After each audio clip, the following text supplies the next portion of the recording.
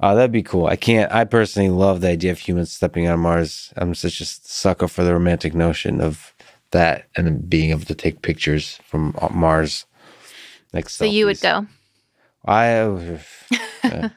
I, yeah, I would be. What did you say? You said you wouldn't be Not in in the the first first 100, 1,000. Yeah. 1,000, which it's funny because to me that's brave to be in the first million.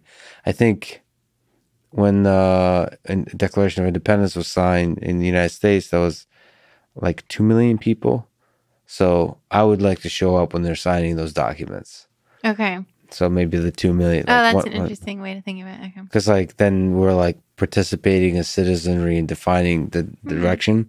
So But it's not the technical risk. You just don't want to show up somewhere that's like America before yeah, before because that. it's okay, I from a psychological perspective, it's just gonna be a stressful mess Mhm. as people have studied, right? It's like it's people most likely the process of colonization like looks like basically a prison. Like you're in a very tight enclosed space with people, and it's just a really Mhm. stressful environment. How do you select the kind of people that will go? And then there will be drama. There's always drama, and I just want to show up when there's some rules. But I mean, it depends. So I'm not worried about the health and the technical difficulties. Yeah.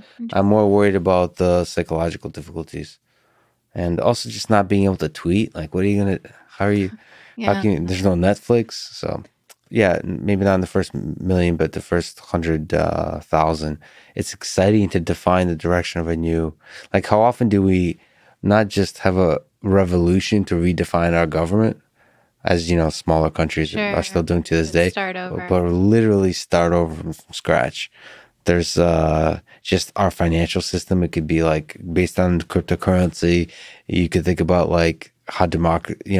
We have now the technology that can enable pure democracy, for example, if we choose to do that, Yeah. as opposed to representative democracy, all those kinds of things.